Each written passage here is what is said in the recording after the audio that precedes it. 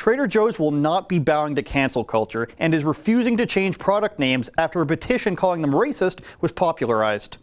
CNN and other outlets did their best to circulate a young woman's Change.org petition titled "Trader Joe's, Remove Racist Packaging from Your Products." It says, "We demand that Trader Joe's remove racist branding and packaging from its stores. The grocery chain labels some of its ethnic foods with modifications of Joe that belies a narrative of exoticism that perpetuates harmful stereotypes. Items with labels such as Trader Ming's or Trader Jose's are apparently triggering to many, well, not that many people, it turns out. Even after getting international news coverage for this petition, they couldn't even hit the 7,500 signature mark that they had originally intended. This is probably why Trader Joe's recently released a statement saying they won't be adhering to this cancel culture. It says, an online petition was launched calling on us to remove racist packaging from our products.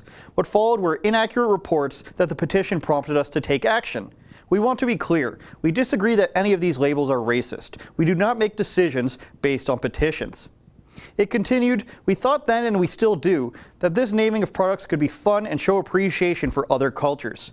Recently, we have heard from many customers reaffirming that these name variations are largely viewed in the exact same way they were intended.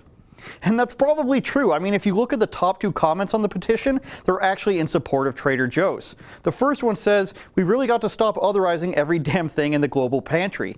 And the second, heading to Trader Joe's right now to buy over $1,000 worth of these products, and we'll be donating them to local food banks. Thank you, Trader Joe's, for standing up to these wackos.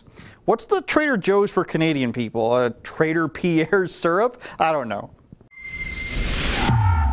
Thank you for watching. Don't forget to like, share, and subscribe, and go to rebelnewsplus.com for more premium content that you won't get on YouTube.